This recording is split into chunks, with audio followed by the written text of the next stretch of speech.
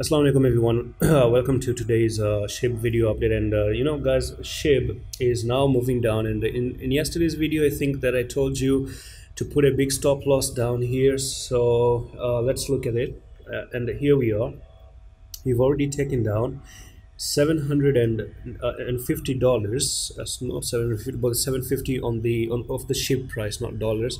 And right now it seems like you are finding a little bit of resistance at this level. Boom, you've lost resistance, and all I see is that you try to go up here and now you're getting rejected. So there's a good chance that you actually still look for a rollover down to the market. Okay, that's the first thing. The second thing is that on the daily time frame, you're still looking for SHIB to basically drop to a level which I'm going to show you in just a second here. So all you did is you went down, you made a symmetrical triangle, which is a bearish pennant, and now you're breaking out of a bearish pennant to drop to the downside. So what I'm going to say is very simple. So you take the top from there to there, just like that. From wherever you broke out, this is where you broke out.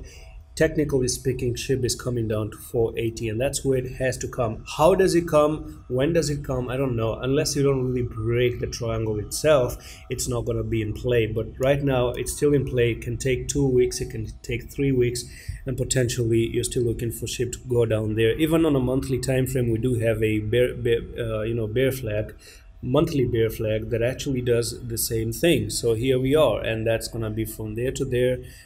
Broke out of this place, boom, coming down here to 496. You can already see that. And that's it for today's update on SHIB. I'm going to see you with the next one. Allah Hafiz.